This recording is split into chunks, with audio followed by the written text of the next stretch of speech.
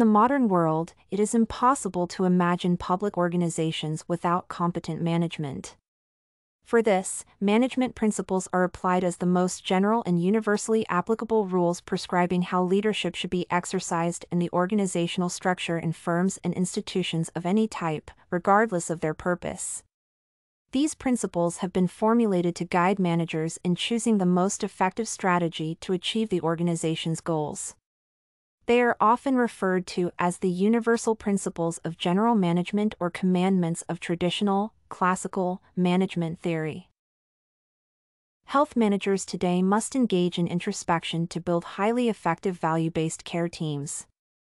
Healthcare providers must apply management techniques and training to deliver interprofessional care. This review draws on the management of a healthcare organization, particularly the Royal Children's Hospital Melbourne, on Fayol's public administration theory. The essay focuses on applying Fayol's thesis and principles to the structure of hospitals, culture, and delivery services, such as external and internal delivery services and patient and physician privacy.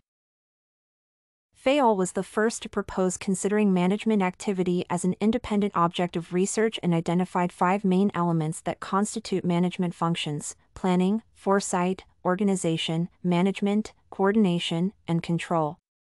In his works, he was one of the first to attempt to develop general principles of management and analyze the various responsibilities, the fulfillment of which is the essence of the activities of the head of the company.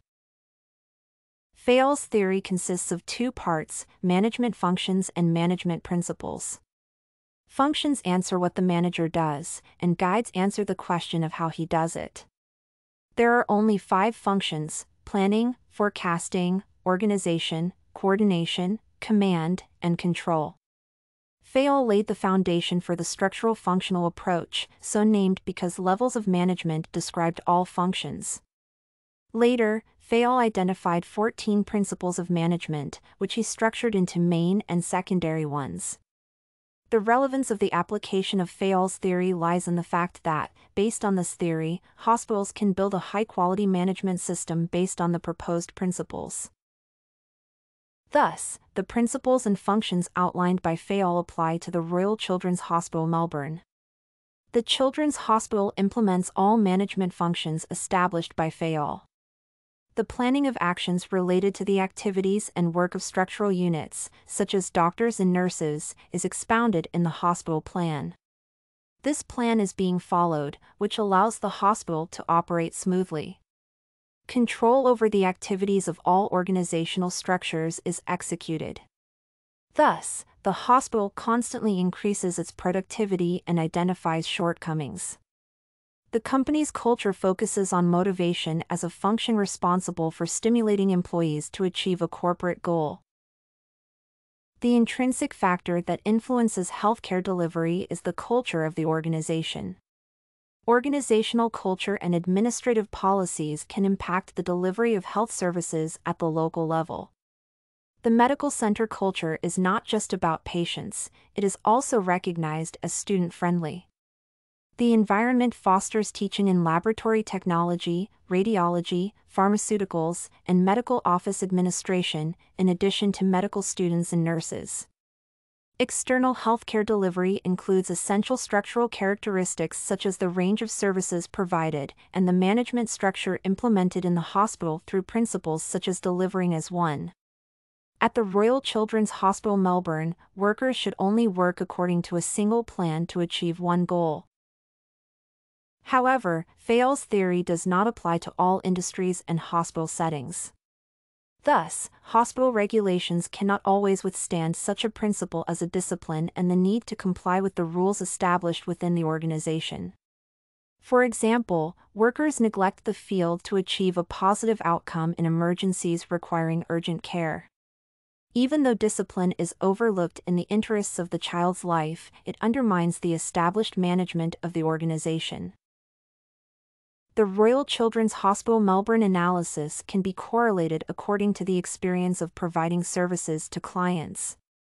One of the most critical factors, in this case, is the implementation of the principle of subordination of interest in the company.